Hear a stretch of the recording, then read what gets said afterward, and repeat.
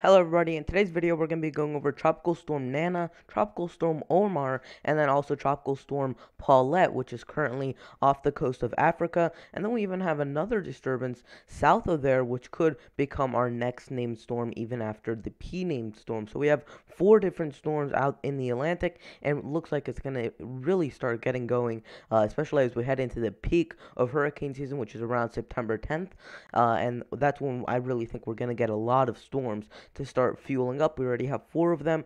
Two of them are tropical storms currently. Two of them are just potential systems, and we're going to be going over all of that in today's video, as well as what the models are showing and what the National Hurricane Center is showing for these two storms. So here is the current National Weather Service page. Heat advisories in effect for parts of Oregon and California, as well as a larger area of excessive heat watches in effect for much of the Southwest. Heat advisories for parts of the Carolinas, as well as parts of southwestern Florida, and also for parts of Texas and Louisiana. We also have another area of flash flood watches, flood warnings, and flash flood warnings in effect for parts of Arkansas, Oklahoma, and Texas. You've just seen this big band of rain, which I've noticed on radar. It's just been sitting over the same area over the past about 24 hours or so, and it really hasn't moved, and that's caused a bunch of flash flood issues throughout those regions. Red flag warnings in effect for parts of Montana, Wyoming, even parts of Nebraska and into the western Dakotas, as well as some wind advisories for parts of the Dakotas. You are going to see some wind gusts up to about 60 miles per hour over some of those areas. So very, very windy conditions, as well as with that dry air, really will help fuel some wildfires.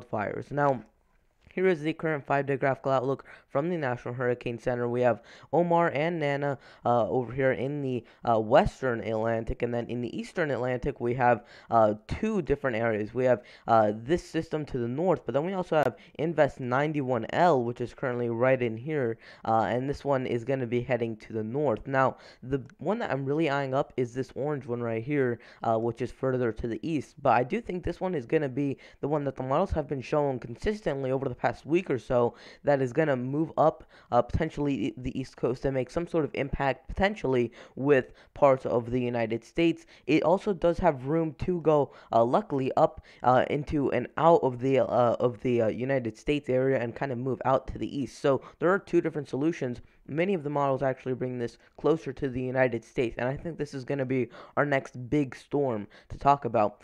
Now, here is how likely it is to develop right now. This is Invest 91L. Currently has a 30% chance of developing within the next 5 days, and we currently have the next disturbance behind that one, which has a 60% chance of developing. Just move off the coast of Africa. Now, here currently is Tropical Storm Nana. Now, this one currently is located at about 17.1 degrees north by about 83.7 degrees west. Maximum sustained winds of about 50 knots, which is around 55 miles per hour. And we have a minimum pressure of about 998 millibars, which is fairly low, and that actually indicates that this storm is strengthening. And I believe yesterday when I made my video, it was around 1,002 millibars, so it has dropped down a little bit, meaning that it is strengthening, that the storm is strengthening. So here is the key messages for Tropical Storm Nana, and you can pause the video right here and read them if you are interested. Now, let's start looking at your cone of uncertainty track from the National Hurricane Center. We have this staying as a tropical storm over the next couple days. Then, as we get into Thursday morning, and this would be Thursday morning as of Eastern Time, so this is all using Eastern Time, and it will most likely strengthen into a hurricane according to the National Hurricane Center. I'm not really seeing that. I think only a couple models are really bringing this to a hurricane, so it could definitely become a weak hurricane before landfall, but it's not extremely likely. I do think there's an outside chance, but right now I'm looking at a high-end tropical storm at landfall. Although this hurricane season has really surprised us, and we could definitely see some sort of a low-end Category 1 landfall, and then it makes landfall sometime in the midday hours across parts of Belize and also into Guatemala there, and then it moves off to the west, and then it's into the Pacific, where maybe it spins up again and does something in the eastern Pacific Pacific and becomes another tropical cyclone. Now here's the model track guidance, and most of them headed pretty much straight westward and then out into the Pacific. And then here's your GFS ensemble model guidance, and most of those also have this going pretty much straight out to the west. Now here's your GFS parallel models, and all of those also have this going to the west. So all of them are pretty much going straight to the west, and we have pretty good agreement in that. Now, here's your tropical storm force wind speed probabilities, and we do have over parts of central Belize, we have about a 70 to 80% chance of tropical storm wind speeds, and you see generally we have around a 40% chance or greater of seeing tropical storm force wind speeds for much of the Yucatan Peninsula and also for parts of Central America. Now, here is the chances of 58-mile-per-hour wind speeds, and we have about a 40 to 50% chance of this. If you have any questions about the storm, definitely leave them down below, and I do answer all of your comments. So if you have any questions about the storm or even anything regarding to the weather, I will answer them down in the comments section below. Now, here's your hurricane force wind speed probabilities, and on land we have about a 10 to 20% chance of hurricane wind speed. So that's actually a pretty good chance, I would say. I think that is a pretty accurate representation of the chances of having a hurricane. I think it is maybe a 1 out of 5 chance that we will see a hurricane develop out of tropical storm Nana. Now, here is the intensity guidance, and you see most of these models have this dipping down after a little bit, just because of how close it is to land and how close it is to making landfall. It's not going to have enough time to really become a high end or a low end category 1. So that's why I really think this won't really become a hurricane. Now, here is current tropical storm Omar, and you see it's really dissipated. Most of the convection is actually only on the southern side, and the actual area of circulation, which you can slightly tell by this very light gray, is right around here. So the wind shear to the north has really eaten up the system, and you're starting to see that most of the convection really start to build on the southern end of this system. Now, here is currently where Omar is located, and it is currently located at about 36.2 degrees north by about 68.0 degrees west, and it currently has a sustained wind of about 35 knots, which is just a 1 mile per hour above tropical storm force. So it's at about, I believe, 40 miles per hour right now. So it is just borderline with tropical storm status. It's moving into those colder waters to the north, so it's going to have a bit of trouble developing. Currently at 1,003 millibars, so it is a fairly strong low pressure system, but it is moving out of the way and it's not impacting any land.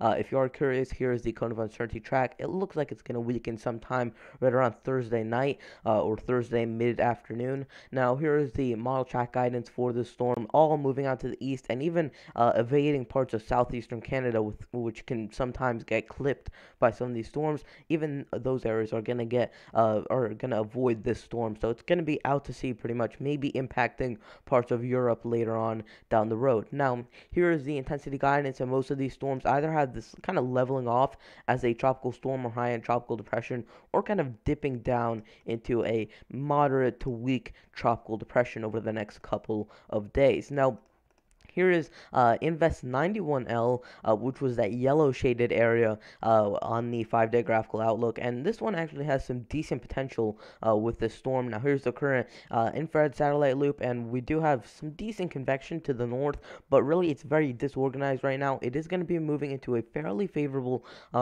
area, and it's going to kind of just swirl around the same area. It's not going to make too much progress, and it's going to move fairly slowly, which will help it strengthen quite a bit. Now, here's currently where this storm is located. Currently located at 12.1 degrees north by 37.1 degrees west. Maximum sustained winds of about 25 knots, and we do have a minimum pressure of about 1,008 millibars with this storm. Now, here is the model track guidance, and you kind of see it kind of does like a little loop-de-loop over the next 48 to 72 hours, and then eventually we'll move to the north and then start curving to the west. So we are eventually going to start to see this get going, but it is going to take 5 to 7 days for this to actually curve out of its little motion here and start to actually make its northward and westward approach. Now, here is the GEFS parallel model tracks, and this one does also do pretty much the same thing.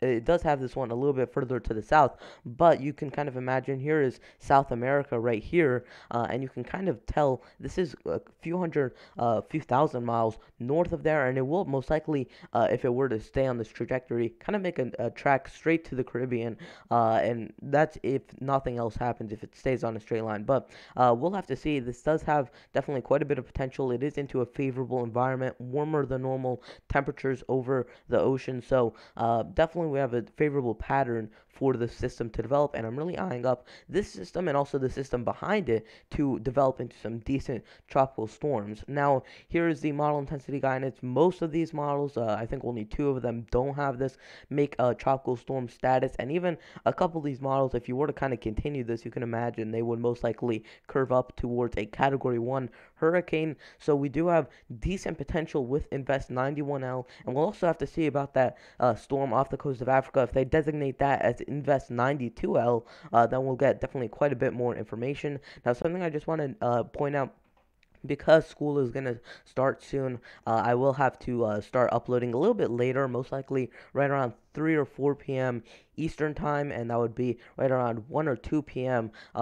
Pacific time. So I will be uploading a little bit later than normal. Usually I like to do my videos in the morning, but just because of school and I'm going to be doing all my schoolwork, I will have to delay those videos just a little bit, but I hope to stay on this daily upload trend that I've been doing for the past about month and a half. So I hope you guys did all enjoy the video. I will upload probably again tomorrow, and I'll see you guys in the next video. Goodbye.